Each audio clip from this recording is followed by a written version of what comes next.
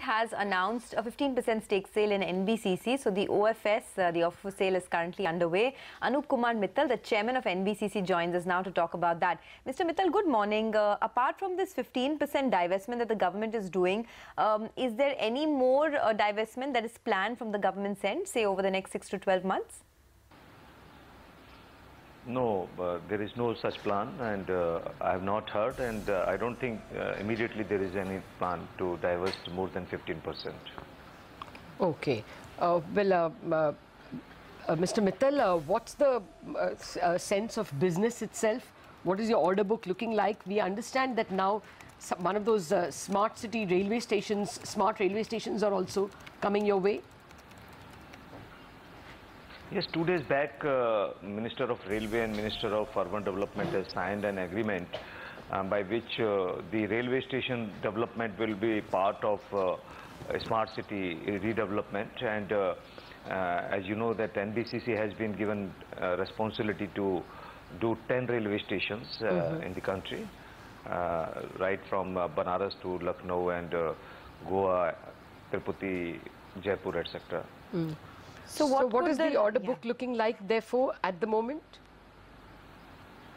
You see, all these things which is not quantified yet, the order book is 73,000 crore rupees.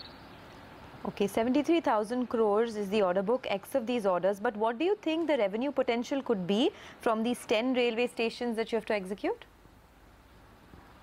You see, very difficult to, tell you the numbers, because 2 days back only this has been announced by government. So we have to prepare the DPR. Then only we can be in a position to tell you that what is the quantum of work. But the 10 railway stations, and most of them are big railway stations, NBCC will do. So you can understand the volume. But 73,000 crores is a lot of orders, Mr. Mittal. I think your annual revenues are about 6,000 crores. How long will it take for you to execute 73,000 crore of orders? You see, first of all, this out of this 73,000 order, almost 50,000 crore of value of order has been received only 3 to 4 months back.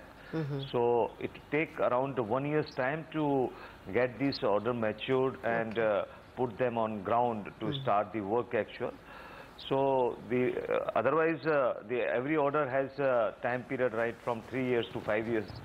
So this entire order book of 73,000 has to be finished in 5 years time.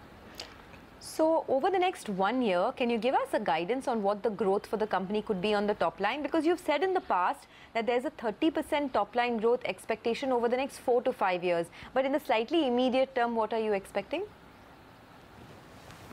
You see, as you know that we are underway of OFS, so I will restrict myself to tell you any forward thing.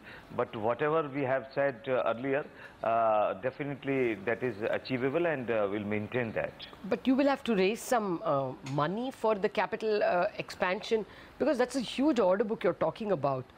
You will be raising capital? No, not at all. All these orders are either redevelopment project or PMC project, and ultimately redevelopment projects also has a self-revenue generation model. Okay. So there is no such plan, and we will not raise any money from market. Okay. What is your interest outgo anyway, and your total debt? Sorry? What is your total debt, and what is your annual interest outgo?